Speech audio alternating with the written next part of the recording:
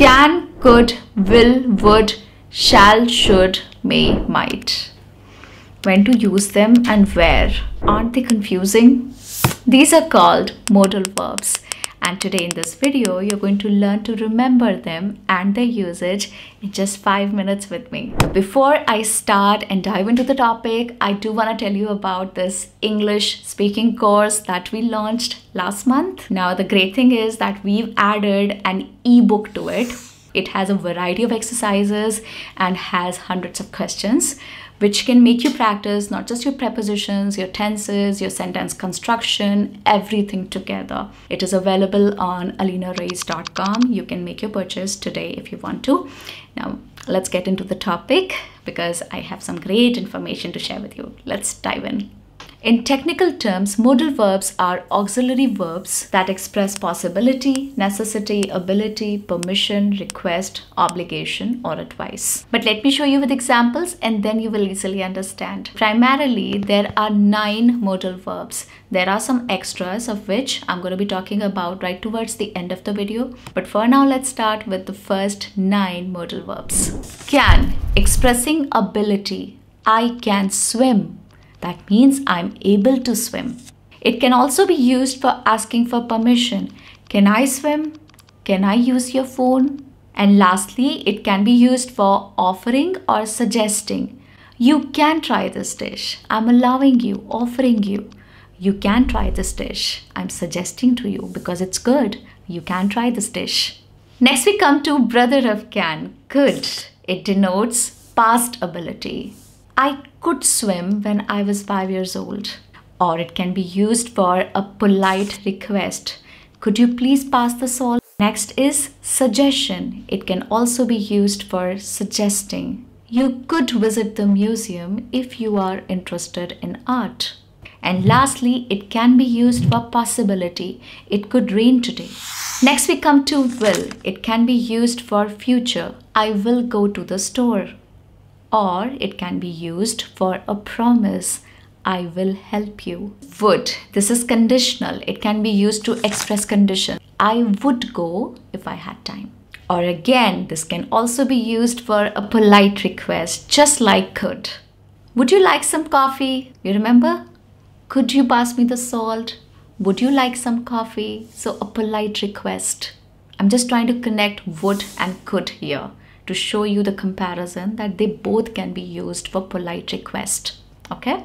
Would can be used for a habit in the past. When I was a kid, I would go fishing every summer. Next, it can be used for an imagined situation. What do I mean by this? Example sentence. I would travel the world if I won the lottery. Next, we have shall on the list. This is used for offering a suggestion. Shall we dance? Or it can also be used for determination. We shall overcome. What better example to give to Indians, no? We shall overcome. We shall overcome. We shall overcome someday. Acha tha. Next is should. This is used for advice. You should study for the exam. Or it can also be used for expectation. They should be here by now. Next we have may.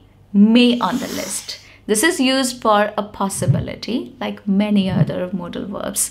Okay. It may snow tomorrow. It is also used for permission. May I come in? You may sit down. May I sit down? Now may and can both can be used for asking permission. It's okay to use either. Okay. So don't confuse yourself unnecessarily. Can I sit down? May I sit down? May is just slightly more polite, you may say. So yeah, may sounds better in formal situations. Yeah. Might. Now this is very interesting. It is used for lesser possibility.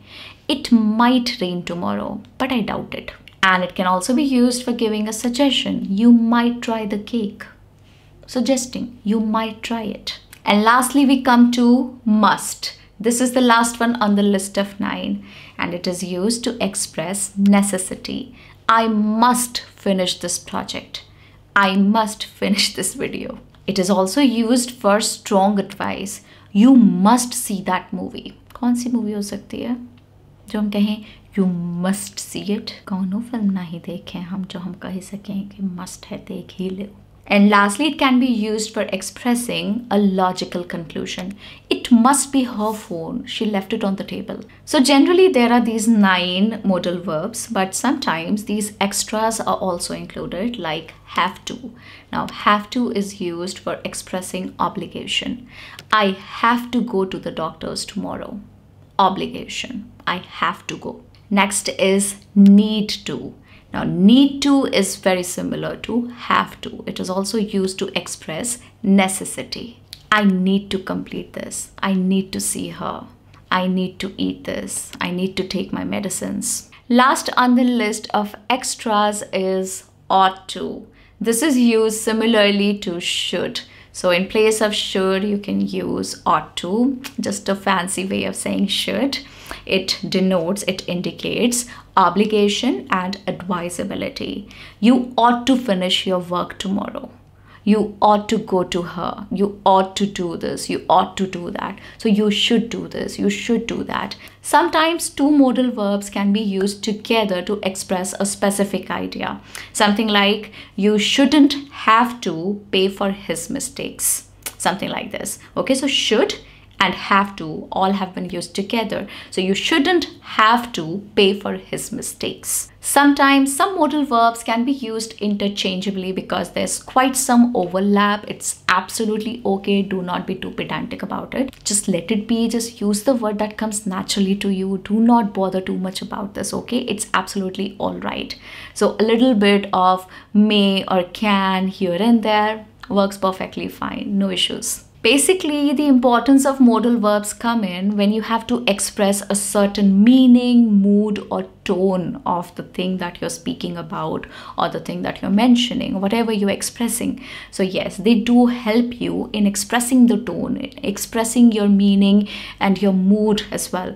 So that's where their importance actually come in, okay? That's all about it. Thank you very much. I'll see you again soon. Bye-bye.